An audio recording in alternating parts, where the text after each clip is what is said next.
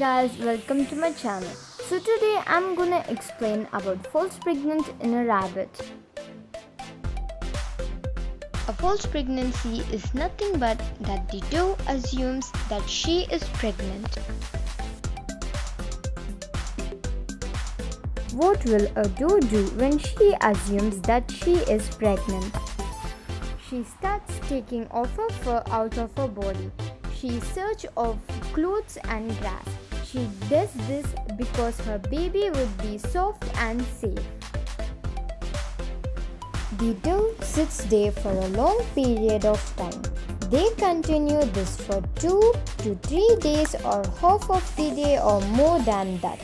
A false pregnancy is just an assumption in a doe that she thinks she is pregnant and start doing something to take care of her baby. Now I'm gonna show you some of my rabbit videos of her false pregnancy.